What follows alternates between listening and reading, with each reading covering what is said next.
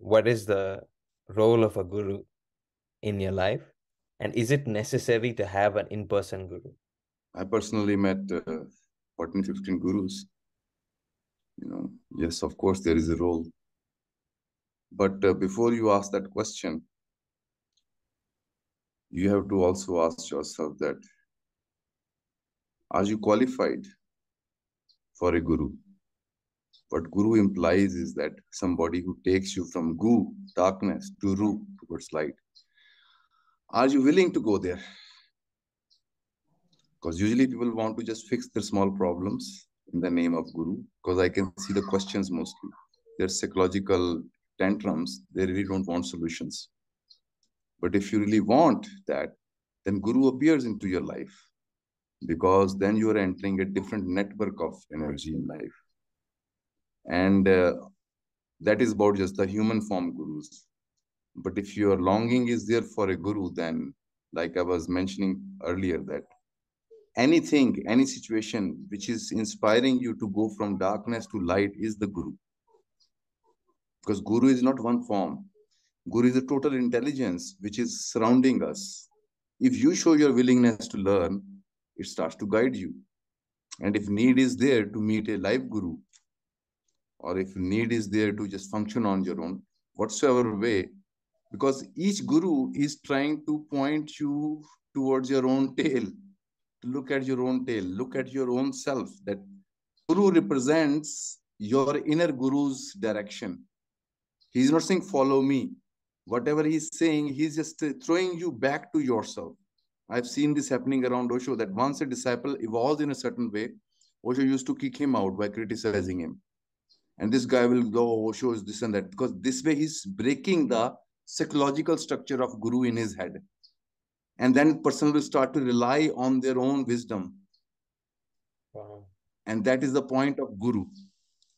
Because guru is not some person who will do something to you. He will throw you back onto yourself. And one day when he sees that now you're going there, he will disappear from your life. He will either kick you out of the ashram, or he will not let you be around, because he knows now his presence will be dangerous, because psychologically you are attached to that form.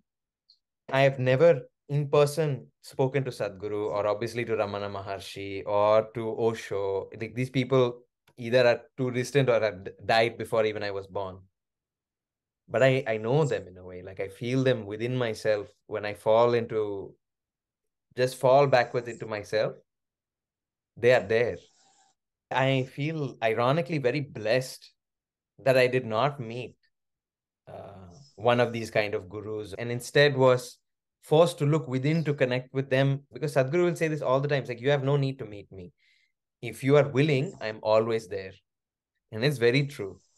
You know, a lot of people message me or put in the comments like, please, I need to meet Satya Ji. I need to go visit. Where did you meet him? How do I find him? And, I reply to them saying, I understand your urgency, because I also felt this for a long time. I felt so alone in my suffering. I really want this mentor figure, you know, guru or whatever. I wanted somebody who understood more than me. And then I met you. Immediately there was a friendship. But I only met you. I felt I was only qualified to really meet you. But I felt no need anymore to meet a guru. I've experienced what I need to experience just within myself, using the energies that are available around, following my intuition to the right places. But I was no longer thirsting or seeking, I need to meet this person or I need to meet some person.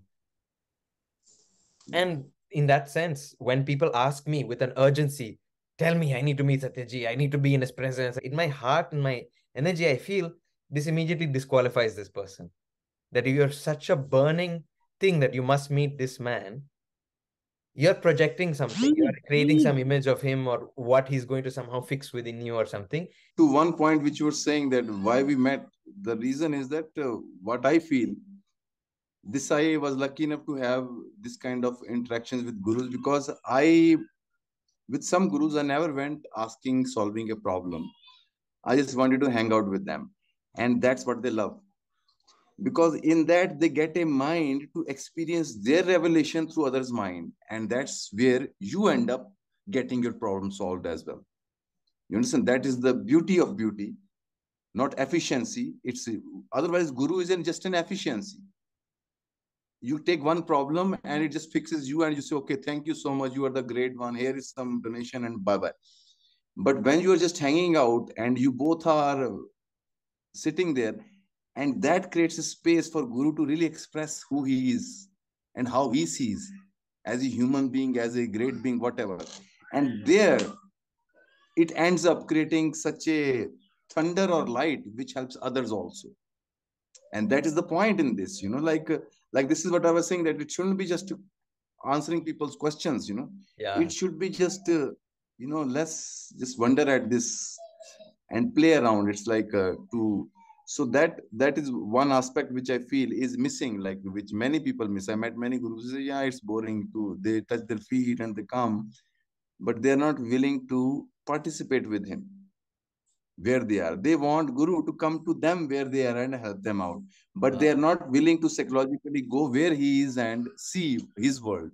And he wants to take you to other lands, but you say, no, no, no, fix this, that will be enough, because I don't think I'm ready yet. There are so many traps that people fall into. And even this devotion to a guru, or even that thing, which can start off as a tool, I think for some people, what's useful is that they put their own ego, their own pride aside to bow to another human being with that reverence and respect. But the guru doesn't want you to bow to him. He wants you to bow to the whole creation in that same reverence, right? That's the point. And Yes. a lot of people miss that point, and then they become very passionate. They start to defend Sadhguru, or they say Sadhguru is the best, Osho is the best, or, it becomes almost this tribalistic kind of thing.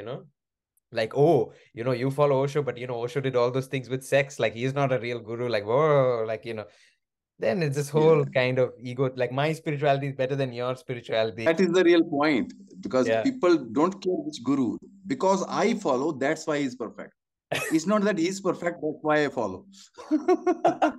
and and the whole point of Vishnu is like Buddha said that I will come as a Maitreya. He was not talking about a personality, because in coming time there will be no more possible to play this role of guru and shishya.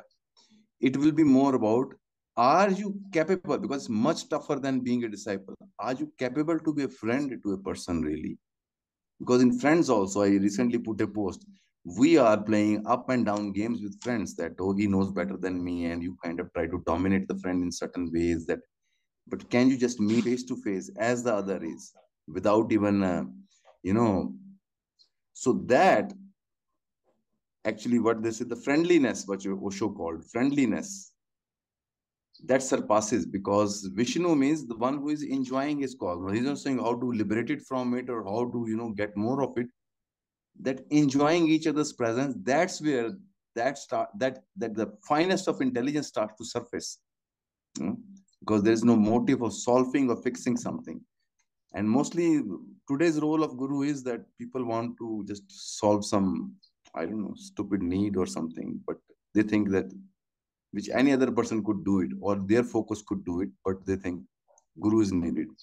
And you know what? I still keep on meeting many, many enlightened people around. It's just usually we don't recognize them because we think we have these ideas. Oh, but if you see, and they are so subtle, the master stroke is so subtle that you need a very sophisticated intelligence to see that. Here, I'm not bragging about myself. It's a aesthetic sense. You know, two, three lines, two, three words said in a way that it just shatters your whole citadel of your concepts, like. So this is where, like, it reminds me, I was in a lake. There is a high saltwater lake, and it was very cold, like minus 15. And we were three of us, one American Indian girl and one Lebanese American guy.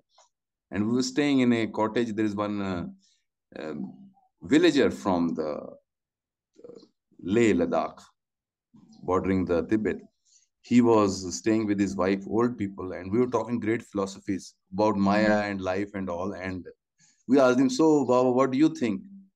He says, world with open eyes. Then he closes his eyes. He said, no world.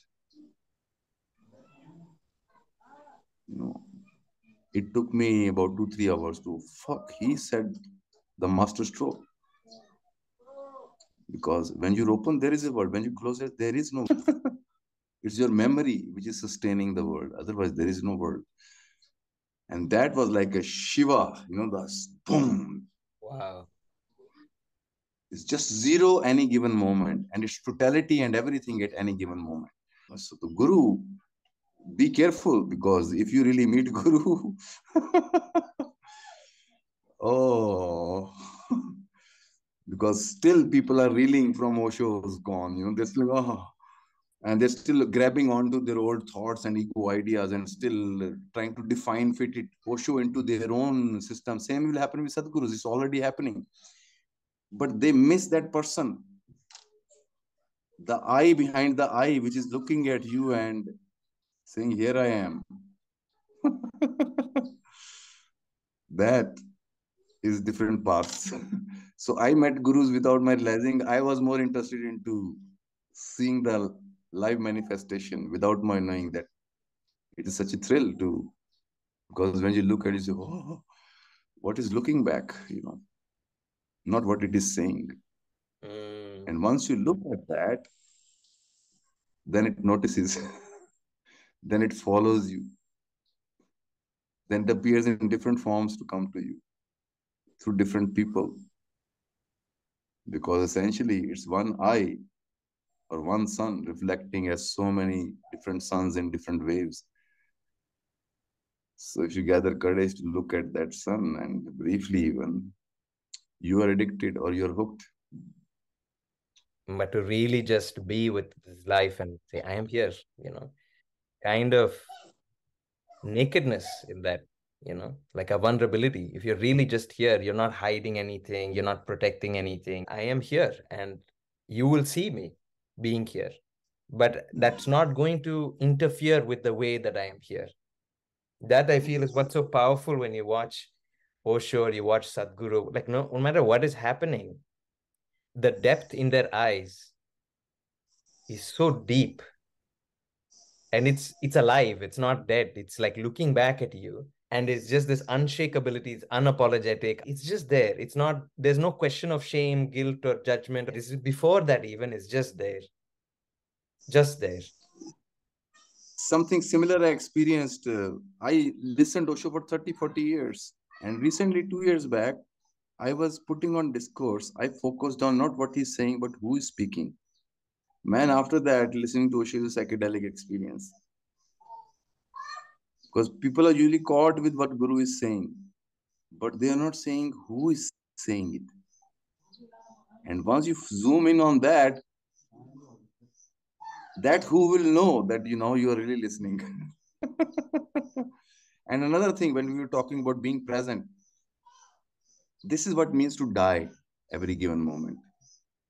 In present, your whole past is dead. At the same time, you're taking a birth here with this moment. And that's why we're afraid, even though philosophical, we talk about being with this, but at the same time, we are scared to come in touch with it because it wipes out everything. It does not matter what philosophies, what you lived here. And that is what the kind of blessing is finally, if you can live that death so you can experience your life. Shri Ramachandra Kripalu Bhaj Man Haran Bhav Bhayo Darunam Nav Kanj Lochan Kanj Mukh Kar Kanj Pad Kanjaru